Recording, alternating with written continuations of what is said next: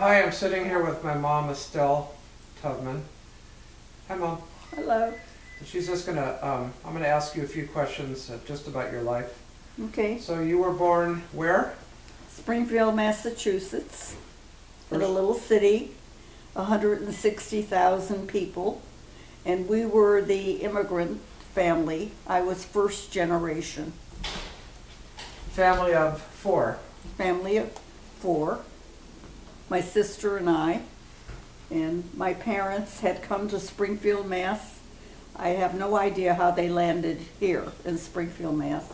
But I know my father had cousins in Mount Vernon, New York, where he learned the glass trade. So he actually came with some skills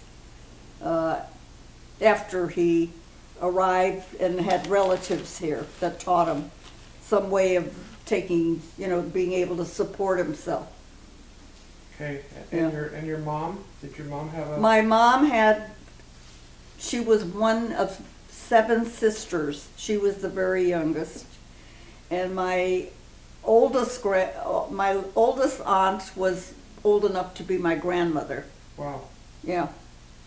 So, and from what I heard later, that each sister that came to this country had to make enough money to bring the next one in line.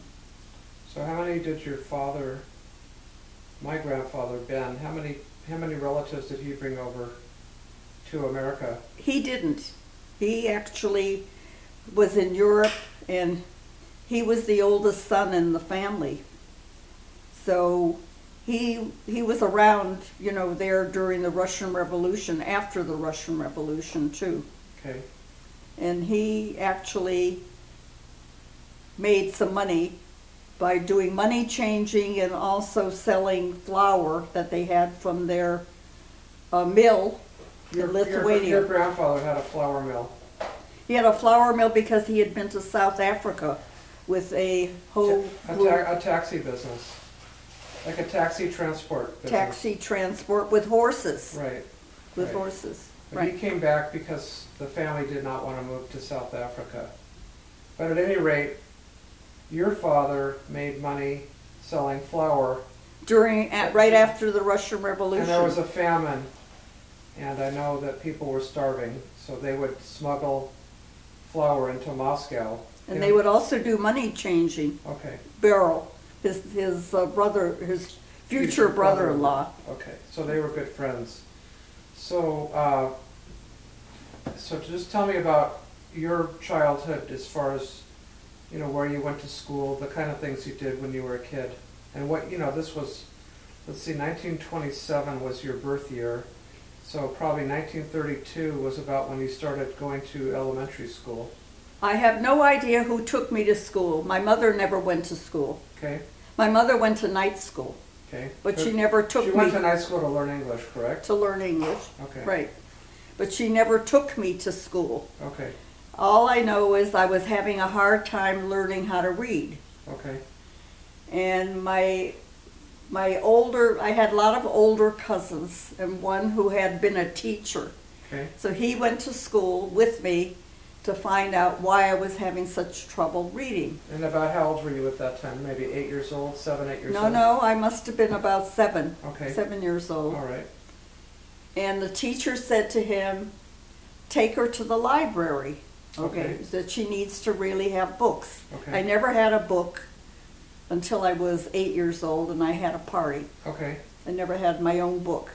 But somehow, I have no idea how, I taught myself how to read. But I wasn't able to learn phonically. I had to learn I was a sight reader. Okay. And the teachers didn't know anything about sight reading. They only knew about teaching phonics. Okay. And you had a sister, correct? I had a younger sister. She was 2.5 years younger than I was. Okay. And did you guys do a lot of stuff when you were younger? Did you guys? No, I don't think we played that much. We were 2 different animals. Okay.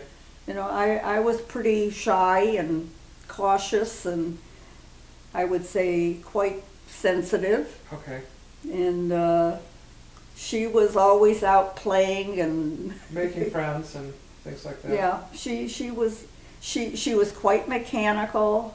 I was not very mechanical. I was kind of klutzy. Okay. But we were two different animals. That's all I can say. So at what age did your mom decide to enroll you in piano lessons? And did you have a piano from the get-go, or did you just go to No, we never had a piano, but my mother came from a family that really treasured music, the arts. They were very creative sisters, and my cousins were quite talented. They were very smart. Most of them lived in New York, the city of New York. And music was a high priority. My mother started, actually, we were living through the Depression, and my mother would take money from her allowance for food and spend it on my teacher that would come in to teach me piano. Okay, I don't remember where the piano was. Okay.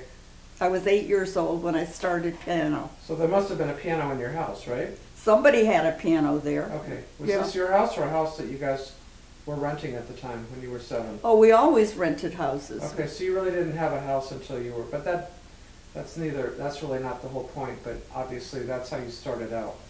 No, I was 8 years old, and I loved playing the piano. Okay. So, and I was a good student, Okay. and I had a piano teacher, and I don't even remember her name. Okay. But I Well, you obviously, when Paul and I were growing up, you always played the piano and you always listened to classical and opera and things like that. well, I played the piano till I took lessons till I was like 18 years old. But then you played until you played a long, long time. Well, because by the time I was living in California, I was going to Santa Monica College. And there's her piano right there, and actually right up above it is a piece of artwork that Mom did. So let's, I want to get into the art piece, but as far as your, so basically you had an education in public schools. I was okay. I was a straight B student. Okay. I wasn't among the A's, and I always thought I was just a plain, ordinary student. Okay. You know, I went to school. I didn't make any noise. I was quiet, and You were a good, normal I was a type good kid. girl. Okay. All right. So then, how did you get interested in going to art school? How did that come about? Because ever since I was little, my mother would take me, my parents would take me to the movies. Okay. And I loved clothes for Okay. some strange reason. Well, didn't your mom used to dress nice, and she saved up for a lot of nice clothes? Yeah, she And did. she had a lot of nice things, And right? she always liked nice things. And as I got older, I would go to the movies and see who actually who was the costume designer. Okay. And I would sit and I would draw all the time. When I wasn't playing the piano or studying, I was drawing. So at what point did you go to art school? And where did you go? And was this after high school? Well, that's a big leap. It's a big leap. That was basically making a decision. When I went to junior high and high school, I was trying to figure out where I would go. Somehow I did not want to go off to college because I didn't feel sure of myself Okay. in college. And I thought I wasn't smart enough to do that. Okay. So I had a friend who was also into the arts, and we found a art school in Hartford, Connecticut that was going to teach us fashion design. Okay. Actually, I wanted to be a fashion designer. Okay. But when I found out what you had to do in order to be a fashion designer, I didn't know how to sew. Okay. And I didn't know how to drape, and I didn't know how to do any of that. So I thought, well, I'll be an illustrator. I had no idea where I was going with it, but it was something that I liked. So I went to art school for 2 years. And then when you came back, And I commuted on a train, which was only 27 miles away, to Hartford, Connecticut. Okay. We lived close to the So that was just state line. So a daily commute. There was A daily commute every day. no dorms or anything like that. It just you Where would we make, you would had- make a round trip for school. Well, it was the New York, New Haven, and Hartford, which no longer exists. Okay, And it was a train like Amtrak okay. that we went on every day, and it was fun, you know, and going to Hartford, and you know we had models, and you know it was just I don't know, it was just a lot of fun. So I'm jumping here, but you got a job when you came back at Forbes and Wallace. They were one of the largest department stores during that time, right?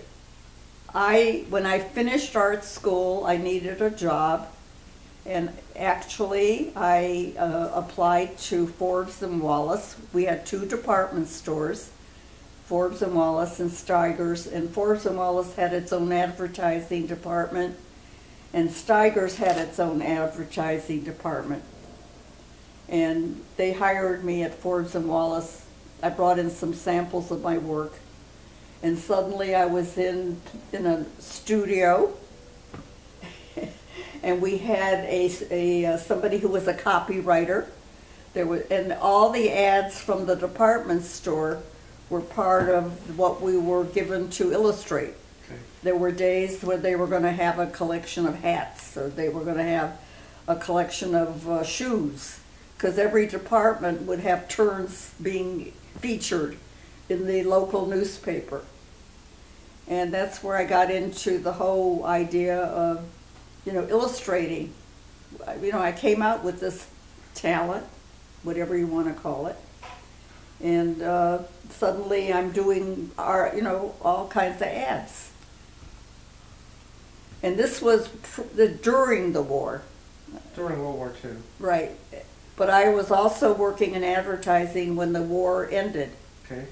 And that's when we started getting imports from places, manufacturers, bedroom furniture. You know, furniture was suddenly, Were you doing sketches of furniture as well? No, no. Just- They would take photos, but this was we were doing illustrations before there were photos that were, you know, brought into advertising. So fast forward, the war ended, you met Dad, you guys got married, and then you ended Well, up... Dad had come back from World War II, Yep, he'd been and he was a hero, a war hero. Yes, he'd been a prisoner of war. He was on a Right. B-17.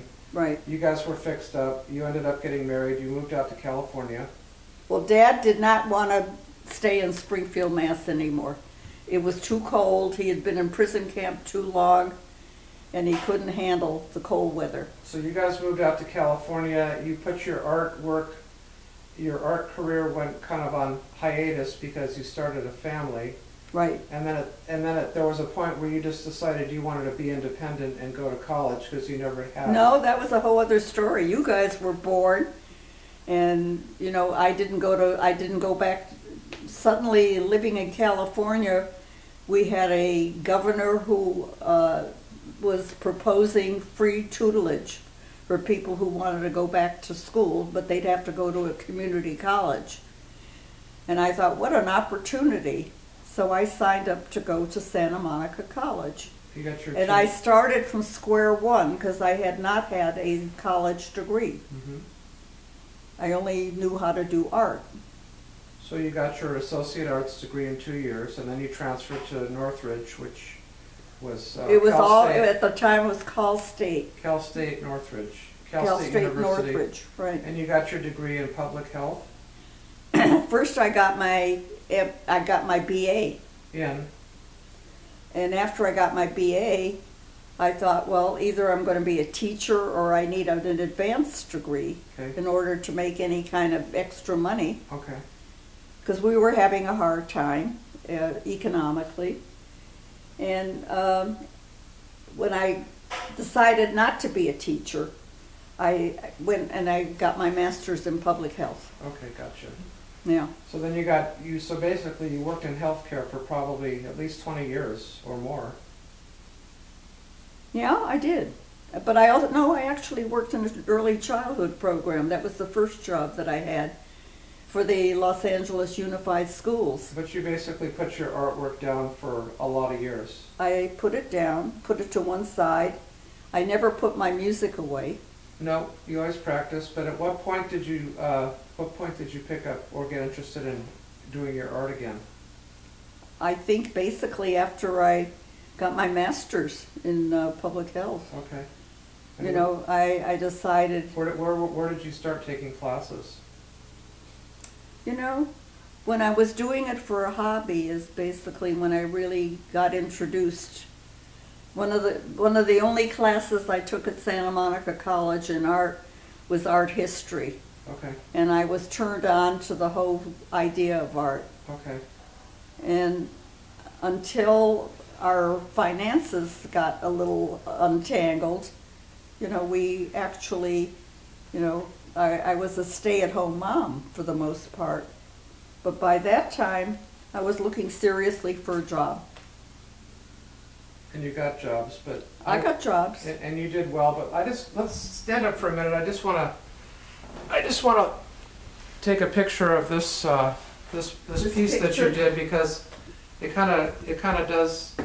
It kind of tells you the story, doesn't it? Yeah, so go ahead. Why don't you just well, you tell know us what? a little bit about that. This was just one of my projects in when I was taking art classes at Santa Monica, the Emeritus College. By this time I was over at the Emeritus College. Okay. And this was just something that it was a story of my life in terms of how music affected me and how I was an artist. I was a musician, I was a cook, I love books, and how it all intertwined. Okay. And how it really sort of summarized me as a person. And speaking of which we really didn't discuss, we can just sit down again for a minute. As far as, you're a really, really good cook, Mom, so where did you learn all your cooking skills? My mother was a wonderful cook. Okay. I don't know. I was always a picky eater. And I enjoyed good food. And she was a great cook. She was a great cook. And, you know, it just got to be, when I was a stay-at-home before I was going to school, back to school, I was spending a lot of time in the kitchen. But before my mother died, she showed me, and she was still well, she would sit there and show me some of her recipes. So I would put them down on a piece of paper, and it's a robocall. Yeah. You can keep going, you can just ignore it. Just go ahead. So your mom taught you how to cook. She didn't just teach me how to cook, she showed me how to cook. Okay. So, and my mother used to clip recipes from the Jewish Forward, which was the Jewish paper, and they had a recipe section.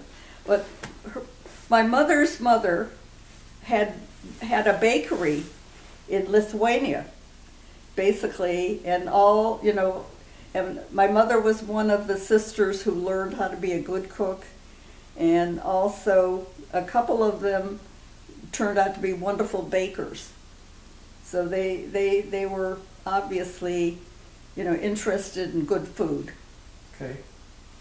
And so, in terms of you ended up having 2 kids. I would be 1 and Paul would be number 2. You were number 1. And so how would you describe, you know, the family, and how do you feel about the family, and you have grandkids? And well, you know what?